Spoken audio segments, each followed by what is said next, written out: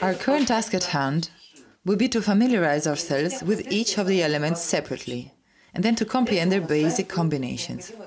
For this, we will have a certain amount of lessons, the objective of which will be a deep dive into an element in order to comprehend, accept, and incorporate it into ourselves to a greater degree and quality, as well as to understand its effects, positive and negative, and as a consequence to gain a skill to apply these effects. So the first element that we will try to get to know will be earth, the primary element. And it is much closer to us than we think, since our physical body is primarily tied to the vibrations of the earth element. Density-wise, we fit earth more than the high vibrations of the Atman. On the whole, higher Atman vibrations are not natural to people. Yes, when we connect to earth, we activate more of the animalistic aspect rather than the human. Meaning nature, which implies that we have a right to live on this earth. It accepts us, it feeds us, it will not kill us, won't view us as a foreign entity, won't discard us. Naturally, the awakening of this element awakens the quality of accession within the consciousness, the quality of accession to this natural force. As a child being in a mother's womb, he can feel her completely, first of all because he doesn't perceive himself as being separate from her. And in his mind, he can say, this is mom and this is I. The I perception doesn't exist in the mother's womb.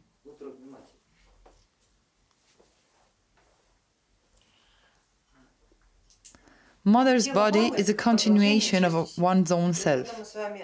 So when we immerse ourselves into the depth of the earth, in theory, we experience the same, meaning not just being inside mother's womb, but her becoming a part of us.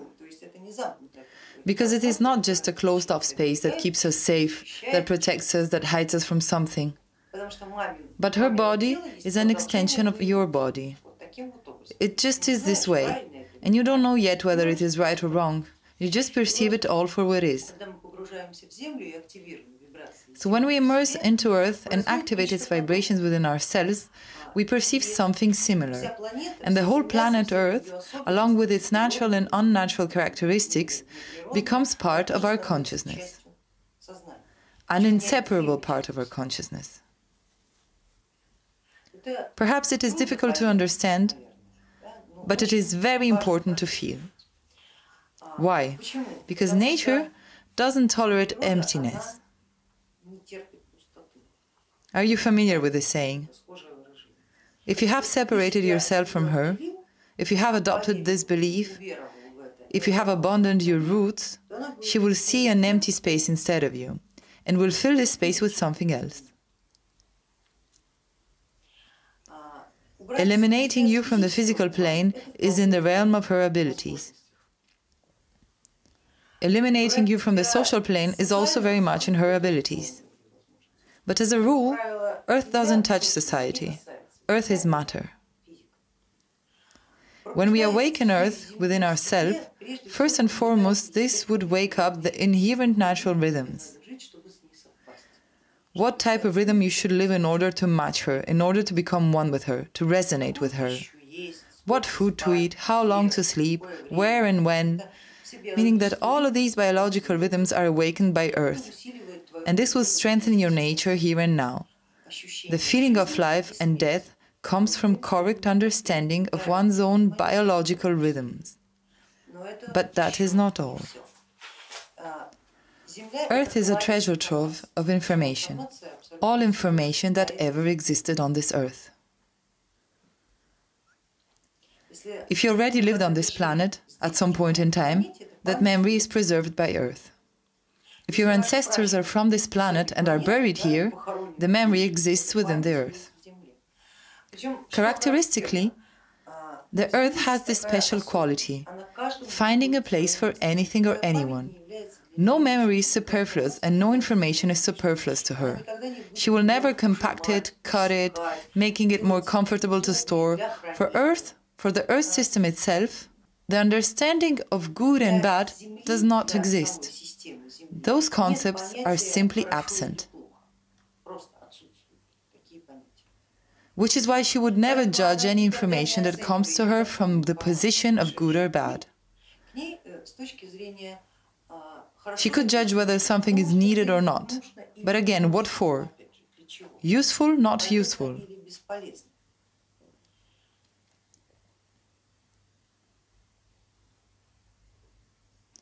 And the most important task for Earth is that there should be life in this world. Everything should live. And whatever has lived should die. Without any bias, simply everyone has its own term. A body has its term, a mind has its term, information has its own term as well. It's a simple biological mechanism, a simple biological clock that regulates life on Earth.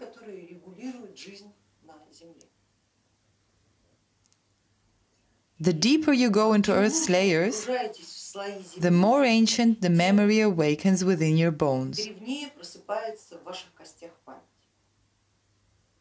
The most ancient memory awakens from the vibrations of the earth element. And every time you dive, I would like you to pay attention that you would enter different realms every time. Because the more you work with your consciousness, the more you change. Therefore, Earth sees you differently and allows you to enter its depth, not according to the you from yesterday, but according to the you that you are today. This is how we get different perceptions from the earth element each time, right? They are always different. And the more we work on our mind, the more we are able to grasp the volume and the set of new sensations.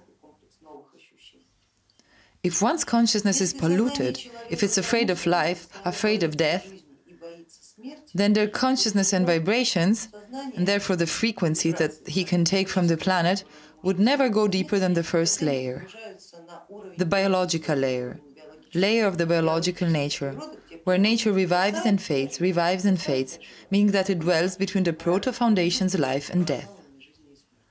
But as soon as one gets rid of this fear, as soon as the line between life and death ceases to be so terrifying, as soon as one quits huddling to their own kind and steps away, even for a short distance, then his or her consciousness begins to receive somewhat different frequencies. Frequencies that belong to a more ancient memory. One's own memory first of all. Memory of your predecessors, the tradition that they belong to, and partially touching your reincarnation memory, but only partially. Because although the second level grants the access to ancestral memory, the access fully opens up only when the line between life and death would be washed out, and not just in words, but in reality. Is my explanation understandable? And the third layer, the deep layer that we immerse ourselves into, is connected directly to the primary causes, to reincarnation, to the experience that you went through when you existed on this earth before, if you were here. Again, this layer connects you to your primary structures, to the forces, proto-creatures that we came from. And I hope that no one is doubting that we didn't come from apes.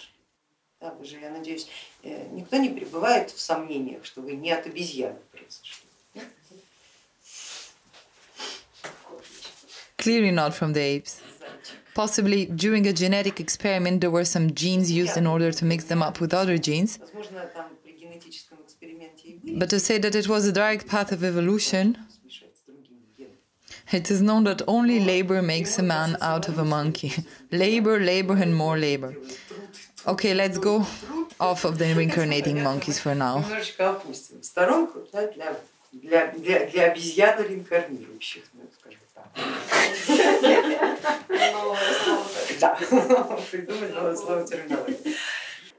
Thereby, the deeper the immersion, the deeper the memory that awakes. Understandably, one can reach the third, the deepest layer, only after passing through all of the ones before that. And the more you work with your subcortical region, your consciousness, the deeper you settle. Your existential volume gets heavier, therefore you sink deeper and deeper. So, for example, Greek mythology expresses this process in the form of a triune goddess, Demeter, Rhea and Gaia. Maiden, mother, crone. Demeter understandably embodies the living nature that rules over the primary causes of revival and fading. Rhea rules over the bloodline memory and the germ of the memory that relates to reincarnation. And Gaia rules over the primordial memory, memory of its firstborn ones, the Titans, proto-humans, most old and ancient. Everyone will have their own submersion depth. And the point of this depth is the state of unification, when you can't distinguish yourself from her. A feeling that you yourself is the planet, flying through space. And that the size of your volume, the size of your actual volume, is not that important. And when this happens, you get an energetic exchange, similar to when a baby shares the mom's strength while he's still in her womb. When we immerse ourselves into the earth element, we dive into her womb. And since the frequencies that we begin to exchange with her, in order to awaken within our mind certain animalistic desires, are quite dense, very low, very much low,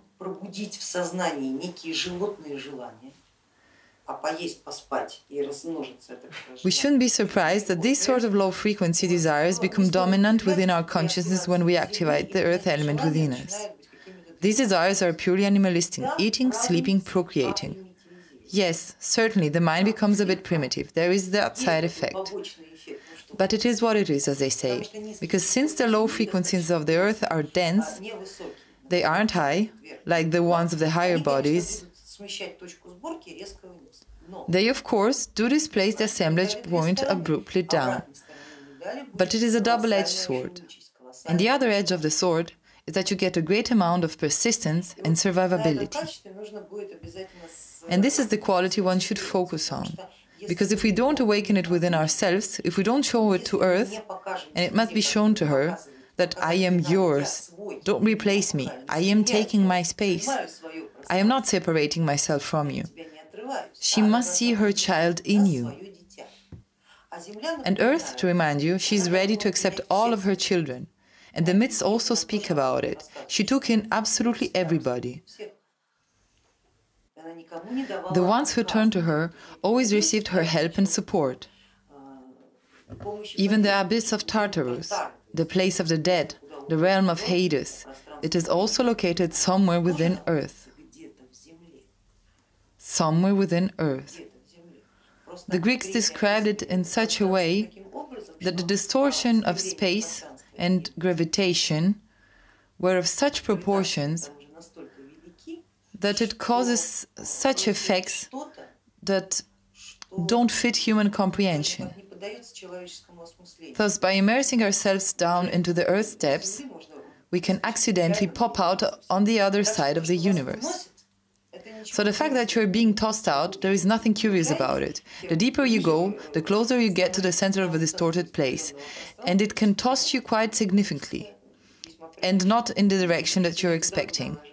But you shouldn't be afraid of it, because if your consciousness is able to go down to these depths, it means that you have a right to do so. If you can't reach it yet, then you don't have the rights yet. It means that your fear of death is still too strong. So the first layer, the layer of Demeter, it simply won't let you pass further down unless you conquer your fear of death. The more you cleanse your astral body, the more you get rid of your small and big fears, the deeper and deeper you are able to submerge into Earth. Accordingly, the information that you're able to get from this realm, out of this depth, also becomes different, changing you to a greater degree. Thereby, these aspects work side by side. And remember that there is not one thing in this world that is better than another, and no element is better than another element. The earth element is a primary cause. In order to possess the earth element, many gods have spent thousands of years, as well as the accomplishments of all their pantheons, the predatory wars, getting possession of the rest of the elements, air, fire, water, all of it in order to conquer the earth element. Because she would not submit to them. The price of the matter here is very high. If you take the earth element and she tells you, yes, I accept you, you are mine, then you can draw from that source absolutely everything. The wealth of knowledge is profound there. Besides, it is egregor-free. It is not divided into good and evil, chaos and order, life or death, or love and hate. It has not been assigned to proto-foundations.